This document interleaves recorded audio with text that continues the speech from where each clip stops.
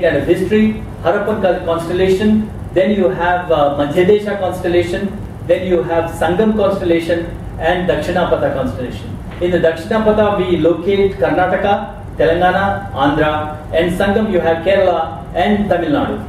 Now there are very powerful cultural roots that actually roots and routes they take cultures across India to the larger world. One is the Silk Route, which moves across Brahmaputra and Gandhara constellations. Now Gandhara constellation connects us to Central Asia, to Iran, to almost up to Arabia. And the southern spice route, which takes us from Sangam and then Kerala, it takes us on one side to Malaysia, to Indonesia and various other places, and towards the western side up to Rome. Okay, Roman ministers used to complain that the spices of Kerala are depleting our khazana. There is a complaint about it that you will come across. So spice route and the Silk Route, these are the routes which actually generated new cultures, brought in cultural flows. Now, what's important is that this is an axiom on the basis of which we continue to work. Cultural flows and territorial boundaries are not isomorphic in relationship. That is, your culture does not stop with territory. Your notion of territory is a very recent one. The concept of nation-state territory is a very recent one. It has nothing to do with the cultural flows. The Langas of Jaisalmer, Rajasthan, the Langas of Jaisalmer casually walk across the border and then celebrate festivals and then functions in Pakistan. The Langas are extraordinary singing communities. They just move across Jaisalmer and then go to Pakistan, and then they continue to sing there. Okay, so cultural flows and territorial borders are not isomorphic in relationship. No jati has been able to generate the concept of nation, let alone nationalism. No jati can ever generate that, because the concept of the jati needs to be redefined, because jatis are internally self-dividing biocultural formations. They cannot be unified. They cannot be brought into a single umbrella. It's extraordinarily difficult, but they generated cultural forms that are shared by the jatis. Okay? There's a very fascinating thing that goes on. So how to map this extraordinary thing is the challenge. And then we're trying to do that. Oops. Well, what do you do with what you have? I'll talk about it. The concept note actually is one page. I said I'll switch off the mic in the beginning. Now it's better. The concept note actually tries to describe this entire project in just one page. And the designing of the concept note, the designing of the project, the designing of the website are challenges for students. How to design this, how to conceive, how to visualize a concept. If there is a concept, how to visualize that. How to bring together extraordinary amount of varied, heterogeneous information together concisely, but with a visual appeal.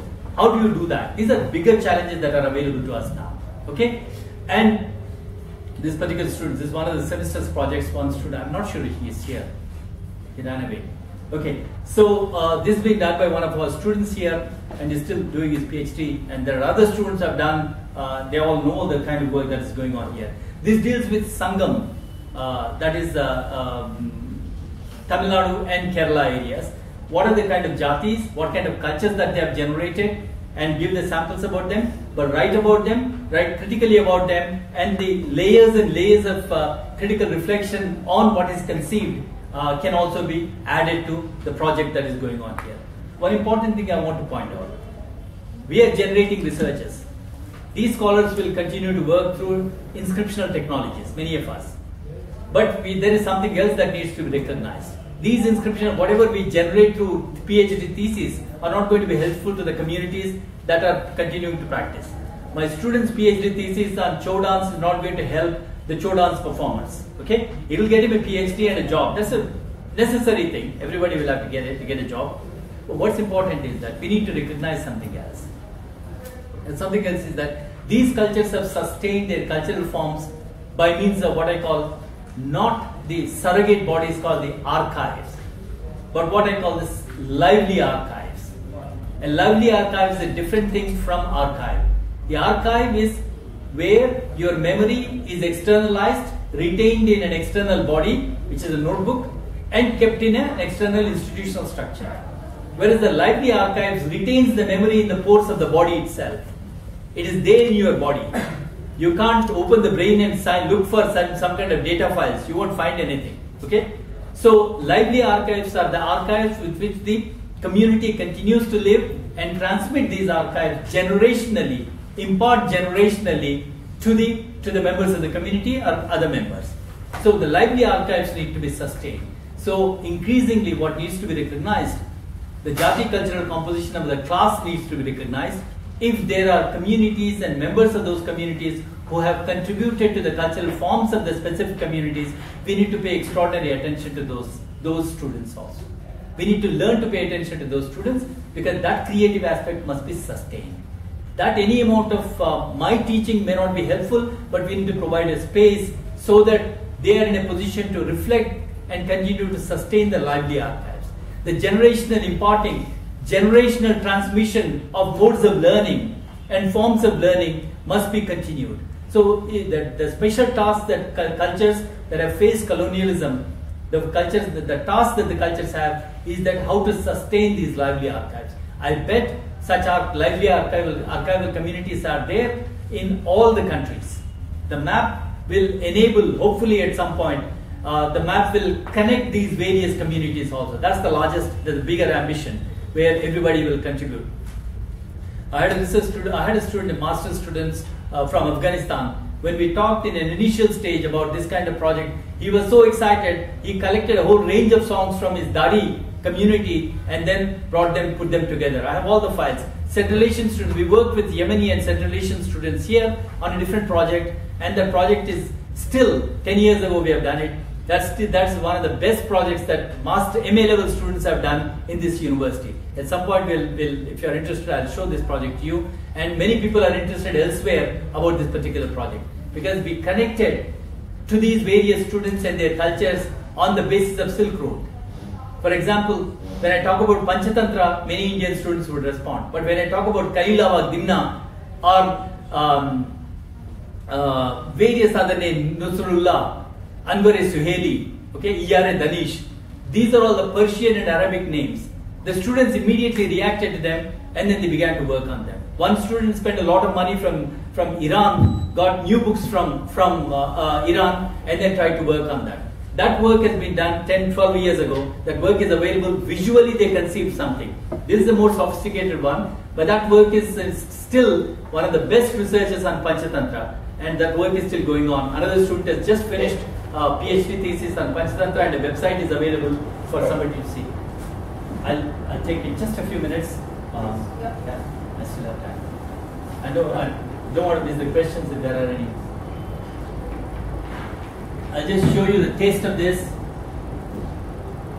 This is the first page.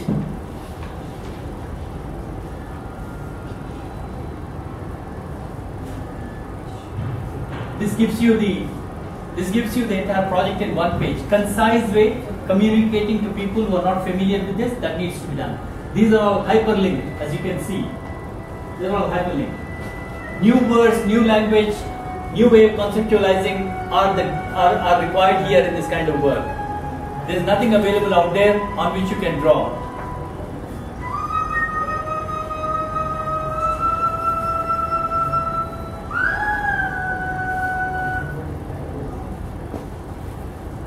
So, for example, Ramayana has moved across various kind of communities. So here you will have examples of Ramayana, brief description about that, and maybe a YouTube material can be added to that if you have any internet connection. We don't have here, but these are all hyperlinked. How those of you who come from those places will immediately recognize them. Again, internet connection is not there. So what happened to these communities is that this is just a sample I have shown. Material in very different kind of forms, plastic forms, visual forms, art forms, or verbal forms can be brought together. Our ambition is to develop a project on the Mahabharata at some point across all the communities, okay, and then develop a massive database and visualize that. And students are working on this in various ways at this university. Now, what's important is that the university, these communities did not require the university at one point. These communities sustained themselves because there were patrons from the community itself. There's a strange, intricate relationship among the subtle relationship among these cultural communities and cultural formations, biocultural formations. I can talk more about this, but there's no time. Okay, but today, in the post-independence period, that has disappeared. Now, what is required is that to rejuvenate humanities, to reorient humanities, we need to ask for the study of humanities in every institution, which is important. But if a small place has humanities program, a small engineering college, and that area will have multiple of these communities, there must be a way in which the connection between the communities and the academic institutions must be generated. And the idea is shown visually here. I hope it has that.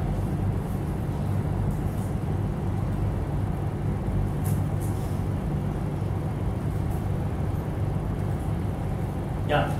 So this just gives a sample of academic institutions that are located in those places, but the communities are also the Janjati communities that are there in these places. Okay? There must be a way where when you go out into the world after certain kind of research, with this kind of understanding, then the struggle must be there to connect the academic institutions. The academic institutions must become patrons to the cultural communities and cultural forms. That's the ambition here. Not because you have some kind of condescending attitude towards these, but your humanities will not be sustained if you are not responding to and reflecting on these cultural forms. It is for your own survival, our own survival, and a meaningful survival, we need to reorient the study of humanities. That is absolutely necessary. Okay? And this is happening, this can happen because our classrooms are filled with Jatis and Janjatis. And each of these Janjatis has a culture and has a repertoire of cultural forms. So the question remains, what do you do with what you have?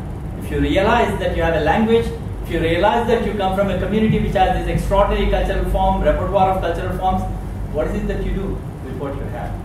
That question cannot be answered definitively and finally by anybody, because cultures and communities continue to sustain themselves and proliferate. That has been the logic of Jatis. Jatis have sustained themselves and proliferated across the world. Okay?